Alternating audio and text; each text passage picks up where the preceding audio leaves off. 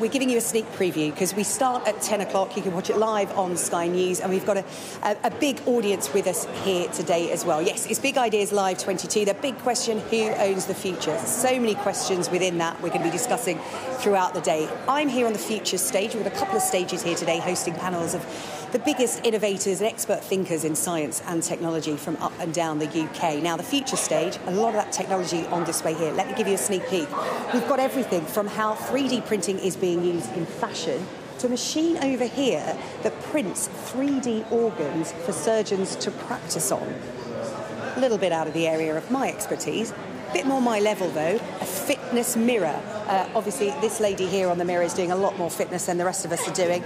This is what it looks like. Look at this.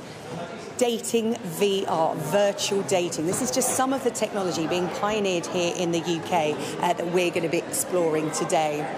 It is about how the UK can become the science and technology superpower the government have talked about. Now, you'll have seen on Thursday in the budget, the Chancellor Jeremy Hunt ring-fencing the pledges for research and development in the UK to push it towards that aim and to protect the increase they promised by 2025. It's something we're going to be discussing here today.